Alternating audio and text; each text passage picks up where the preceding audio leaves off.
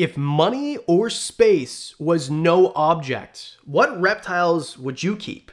I think all of us have a dream reptile list, and here are my top 5 dream reptiles I would keep if there were no reservations. My name's Adam, this is Diamond, you're watching Wickens Wicked Reptiles. Stick around.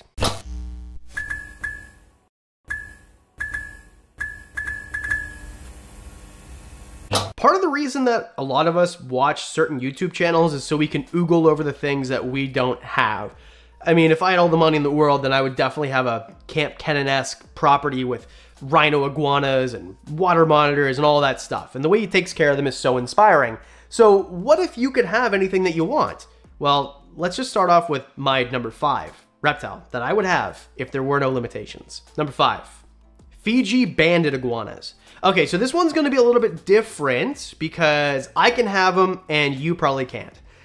Just because most of my audience is in the US, so just statistically, you're probably not able to keep them because they are illegal to have in the US. All of them that are in the US are at zoos that are legal, right? All the legal ones are at zoos. So you can go look at one and you can go handle one probably, but you can't keep one in your personal collection. They're endangered in Fiji. They're like the crown jewel of Fiji. They are in Canada, they are in the UK, but there's none in private collections that I know of legally in the US. Now, why would you want one? Well, look at it. First of all, these things are amazing. I was very lucky. I went to the Skull store in Toronto last weekend with Dave Kaufman. We get to mess around with these guys, and it was so much fun. Imagine a much smaller green iguana that is much more brilliantly colored, much more beautiful, and less consequences. Sure, they have a long tail, so they could whip you if you wanted, right? If they wanted to, and they could bite you, but an animal that's gonna get to like 2 feet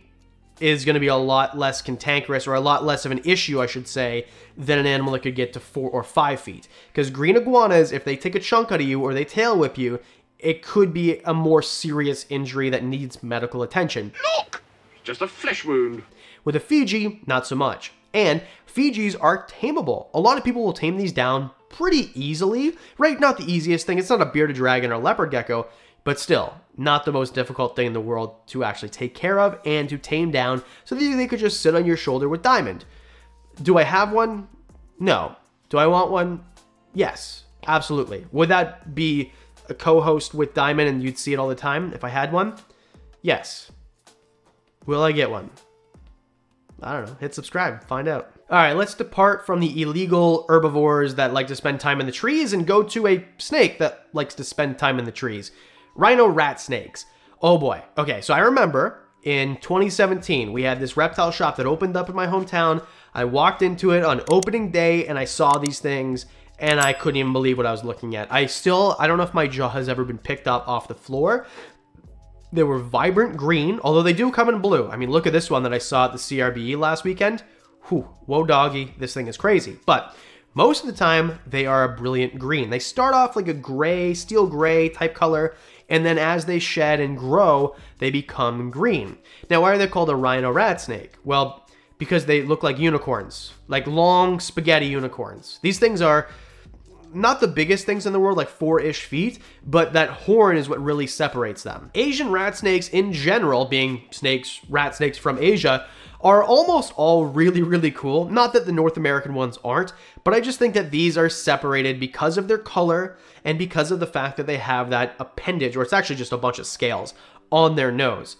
That to me is just like the coolest thing. Not only that, but they're arboreal and they like to spend a lot of time near water. So a big paludarium setup, you could even have fish in there or whatever, would be really cool too. The reptile store that I go to that has these guys, that's what they have theirs in. It's a paludarium. So it's going to be climbing around in the trees and it has a water area that I've seen them actually use before. So something that is very unique in that if you wanted a glass box that basically is an art project with a beautiful snake inside of it and a beautiful snake that is tolerant to handling and very smart, you can't beat a rhino rat snake. Now, they're not even that unaffordable. Here in Canada, you can buy them for, you know, 600 bucks. Sure, the blue ones are going to be like 2 grand, but who cares? Ooh, you're hard, showing off. I mean, it's a one-time purchase. Not that it's like, oh, who cares about money? I just mean it's not an animal that's going to be 10 grand, or it's not a Boelen's python is what I'm trying to say here. It's something that is very manageable. Most people can handle the size. They eat well once they're on food, which the breeder who sells it to you is going to get them on food anyway. Generally, they don't go off once they're on. These are kind of one of the more perfect snakes if you're looking for something very unique that your friends probably do not have. Just quickly before we move on, I want to say thanks to Into the AM for sponsoring today's video. I love this clothing brand. Every time I wear this shirt specifically, or all of the graphic tees that they've sent me, hey man, where did you get that? And right now, if you want, these are, by the way, the most comfortable. They fit good, like they make your arms look bigger if you got pencil arms like me. You know, I love this company. I love all the styles. There are so many to choose from. And right now, if you use the link below, you can get 3 of these graphic tees for 54 bucks. 54 bucks for 3 of these graphic tees, which are the most comfortable, they fit the best, and they have the coolest designs. Into the AM, thank you so much for sending these shirts. Thanks for sponsoring today's episode. There's a link below. Like, you want to look cool too, right? Let's get back to the list. Number 3, lace monitors. Now, you've probably seen lace monitors on other channels, right? I got to go to Barchuk's place, the Reptarium, a few months ago, or I guess, holy cow, it's almost been a year. Anyway, and I got to play with Beetlejuice, who is a Bell's Phase lace monitor. So, Bell's Phase, I guess it's kind of like a morph, but they're naturally occurring in the wild, which is in Australia, by the way. They are the 2nd largest lizard in Australia after Parentes monitors, which could have been on the list too, because Parentes monitors look at this thing. It's freaking insane. But I just think Bell's Phase are a little bit easier to come by. To find a Parente, I mean, good luck. And even if you can find it, I hope you've won several lotteries in your lifetime to be able to afford it.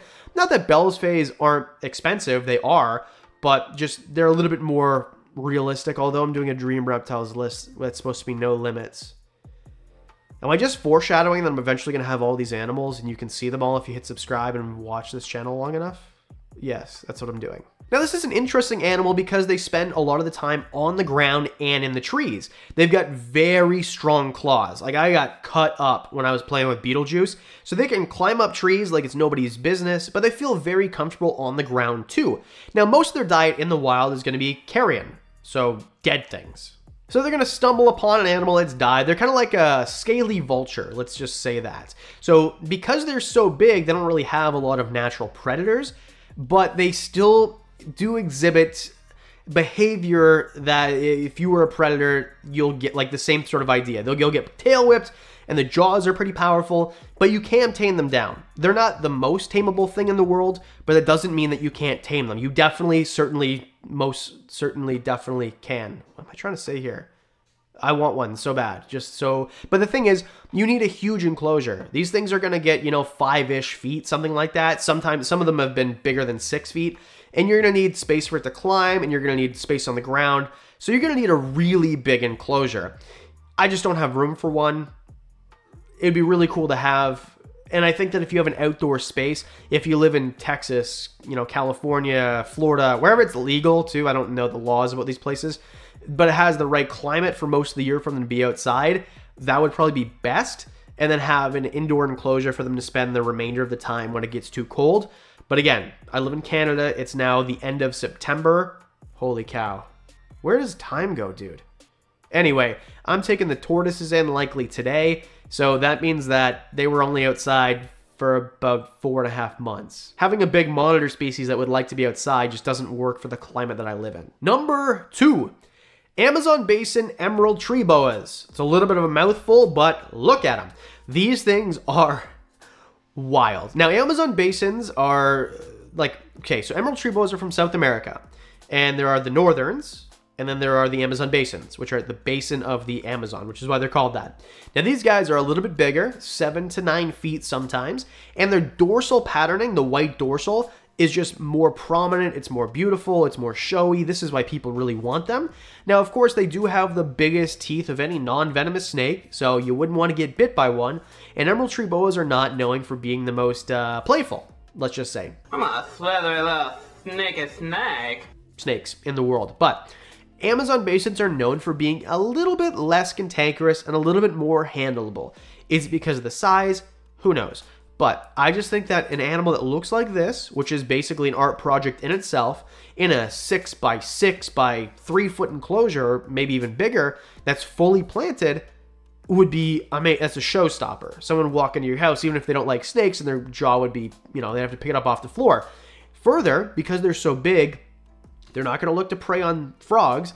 And because they're from the same area as a lot of dart frogs, wouldn't it be cool to cohab them with dart frogs on the ground? Because they're not going to try to eat them. It's not, obviously, there's a lot of things for multi-species cohab. There's a video right here, so just don't do it all willy-nilly. But I just think it would be cool for an animal that's going to sit mostly coiled up and only move around at night.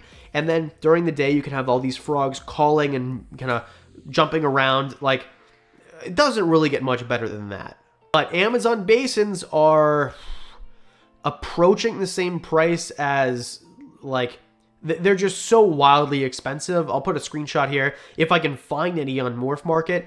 They are not cheap. They're not affordable by any standard whatsoever. So it's something that it would almost be silly goose stuff not to get 2 of them and try to breed them to recoup your money, unless really all you wanted was a display piece.